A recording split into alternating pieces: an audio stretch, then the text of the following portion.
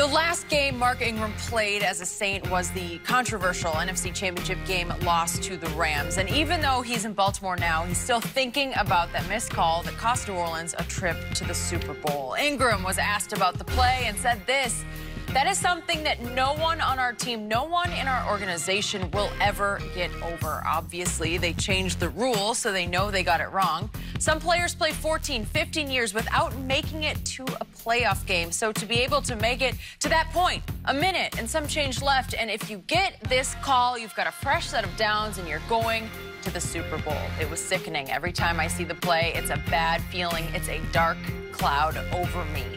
Shannon, does he have a point? He does to a certain extent, Skip, because you don't realize, as you said, there are guys that play an extended period of time and they never get an opportunity to play in the playoffs.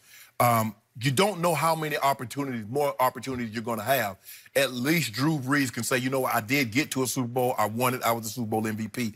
But Drew, people don't understand this. Drew is only a year behind Tom Brady. Drew is in his 19th season. He has less time than more time. Skip, I think for me, and I know what Mark Ingram is talking about. Skip, for me, we were 13-3 in '96, and we lost to the Jags, who had been an expansion team for only a year. They just came into the league in '95. So they only been playing football for a year before they upset us in the divisional round. And I remember after the game, it took me and TD Terrell Davis were sitting on the sideline, and eventually I just say, "Let's go, bro." And when it was my turn to speak, I said, I believe we set the organization back 10 years. Now, Skip, even though I was very fortunate, after that we won back-to-back Super Bowls. I go to Baltimore and I win another one. But do you know I still think more about the loss to Jacksonville than I do the 3 wins? I believe that because I hear it in your voice on this show often. I do. Yep. Wow. I can just imagine. Mark Brunell, Jimmy Smith, Keenan McCardell, and Natron Means ran wild over us. Skip, it's almost a very similar situation to what we saw in Seattle. Now, the difference is Seattle was a team that had internal conflict. They were a team within a team because they had an offensive team and they had a defensive team. That is true. And the defense felt that they were most responsible for the success. The defensive players rallied more around beast mode, Marshawn Lynch, than they did the quarterback. Yeah. And so when Pete Carroll allowed Darrell Bevel to call that play, it ripped the fabric away from that, and everything just fell out. They were never going to be the same again. In this situation, that was self-inflicted because Pete Carroll didn't have to allow that. Darrell Bevel didn't have to call that play. This was out of, I don't believe anyone has lost faith in Sean Payton. I believe they still believe he's as good, if not the best offensive play caller in all the game. He might get some pushback. I mean, hey, Josh McDaniels is unbelievable.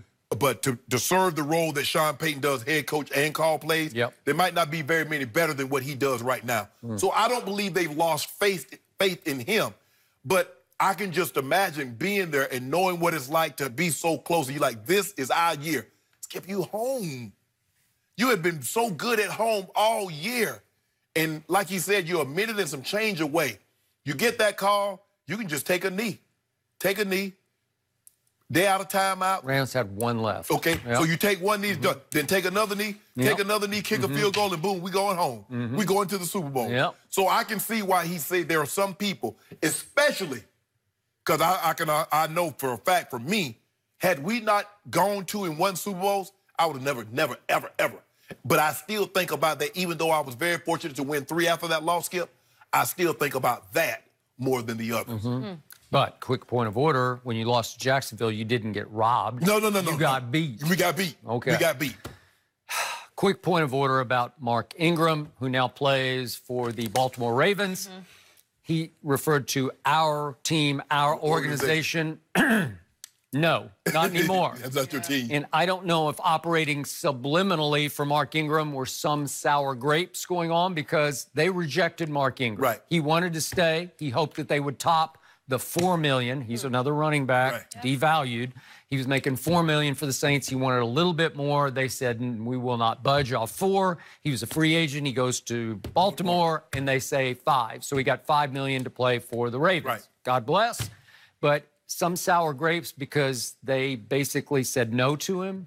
Well, right? we saw Reggie Bush talk about that, Skip. What they have in New Orleans is a platoon system. You're not going to be the bell cow back, so they're not going to give you top running back money. They're not going to even give you Devontae Freeman. People were like, Devontae Freeman got $8 million, but he was splitting carries with Kevin Coleman. Well, if you're splitting carries with Alvin Kamara, and he's getting 80, 90 catches a season, plus another 150 rushes, they can't give you Zeke or Le'Veon Bell or Tar Gurley's type money because you're not going to be able to get that kind of production with as few carries and opportunities you're going to get. Okay.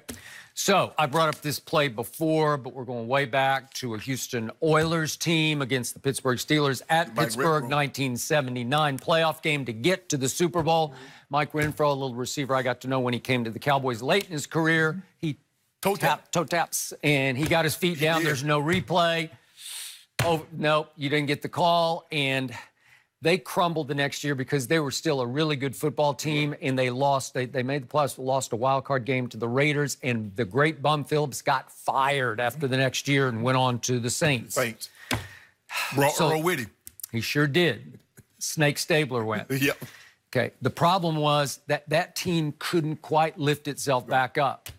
This is just a gut feeling I have. I believe that the crime of this century, and that happened last year at New Orleans, that was the crime of this century, the all-time robbery. I believe it will not wreck the Saints. I believe it will lift the Saints this year. You do. Depending on it, remember, we made our early Super Bowl picks, but you said last week we reserved the right to change. Yep. I picked Dallas, but pending the Zeke outcome, I reserve the right to pick somebody else, depending on. And they got to hold out themselves. Mike Thomas is holding out. Okay. Well, we'll see how both of those play out, because that's a key one too. Maybe not quite the Zeke, but it's pretty key. If I don't pick Dallas, I very well might pick the Saints because I believe they will be on fire, motivated to get even over this. And now there's this weird lawsuit going on in the state of Louisiana. They're trying to depose not only Roger Goodell, but 3 of the referees from the game. It's like, what? I mean, what do they expect Roger to say? Well, yeah, we went up there and we told him, say, hey, look, don't pick the flag up. Don't throw a flag. Come on. So it was rigged? Is that what you're going to try to prove? I don't think it was rigged. No. I'm sorry. The guy just missed it. Okay. They blew it, and you can't sue over that. No. You can't sue over what Jerry always calls human frailty, which he likes and you endorse. Well, Skip, you remember the Royal, what was it, the Royals and the Cardinals? Donnie Darkinger called. Skip, he blew it. The game was over. They lost the World Series. Although, but that was game 6. There was still a game 7 to be played. But Skip, it's over. Okay. It's over. We don't even get to a game 7. We don't need a game 7. Right. And so they're like, this is the World Series where they go on to lose. And that obviously it took some years. I mean, the Pujols years, they won World Series since. But it's Skip, when something like this happens, the first thing you think, it's just not for us. Because we always say, what is meant to be will be. Well, when this happened, you're like, well, this just wasn't meant for us. It just wasn't meant. You're like, what do we got to do? We're at home. We this away. And it's so obvious. I mean, when you look at, I mean, Skip, at the time, I mean, I'm watching it.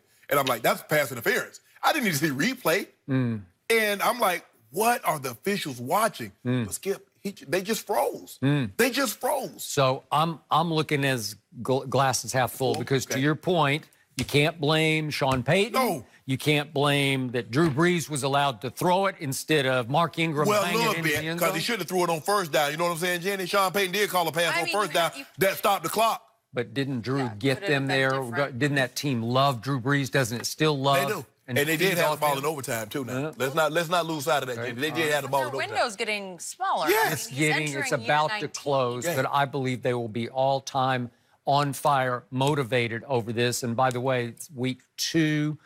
There's a little Fox doubleheader, and it's Dallas at Washington first, followed by Saints at Rams. Right here on Fox. You want to go to that one? Are you going to the game? Maybe you bring them bad luck. You need to go to the Cowboys game, Jenny. You need to go as many Cowboys. One time. You need to go as many Cowboys games. I will never forgive that, but it's okay. I won't be heading to Oxnard anytime soon. I'll stay away in case I'm bad luck. I mean, you should go to the games. Cowboys come. Yeah, you'd love that, wouldn't you? As much as I can. Interesting stuff there. Well, we'll have to see. You said glass half full? Okay. What kind of glass? It all depends. What kind of glass is it? Is it a shot glass or is it a big gulp?